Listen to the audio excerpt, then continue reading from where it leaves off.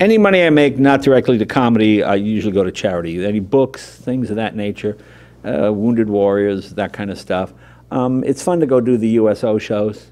Those kind of things are great fun because I thought the first time I did one was Operation Desert Storm. We fly, we're in Kuwait, and we land in the desert, and you kind of hike over, it's like 120 degrees, and there's a tank there, and a bunch of guys sitting in the sand.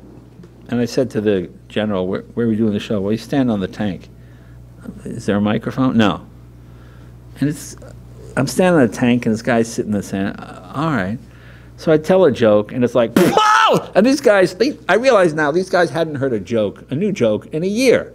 So like they're falling down. So I'm like, oh, get me more of these Kuwaiti tank shows. These are fantastic. They're the greatest audience ever, you know, because they're not jaded, they're not spoiled. They're just, I'm thinking to myself, no, that joke is not that funny, but all right, I'll take it. Like, woo, woo, they're laughing at it. I mean, it was the greatest time I had in my life. I mean, it was 120 degrees, there's no mic, it's hot, it's dirty, but it was a great audience, you know, and that's sort of the fun part.